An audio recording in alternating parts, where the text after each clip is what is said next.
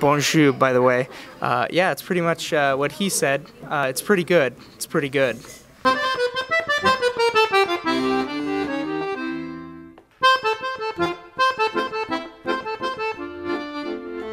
All right, so what are your names?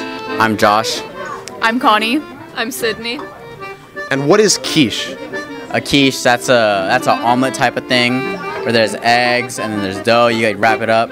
Delicious. A quiche is basically a breakfast type of food that kind of resembles a savory pie.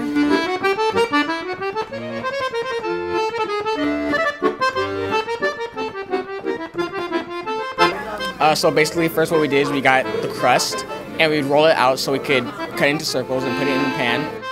Then we have our mixture of eggs and milk, and then we put the ham and the cheeses inside of the crust, which is inside the pan. We'll pour over the other mixture that we have with eggs and milk, and we'll put that in the oven. Is this dish common in France? Yeah, it's pretty common. Yeah. And where can you mainly find this dish? At like bakeries usually. All right, so who are you and what do you teach? I'm Mrs. Pennett. I teach French.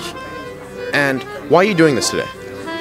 Food is a big part of French culture, and understanding what it is, and quiche is a huge dish in France, so the students will now know what it is and what it tastes like.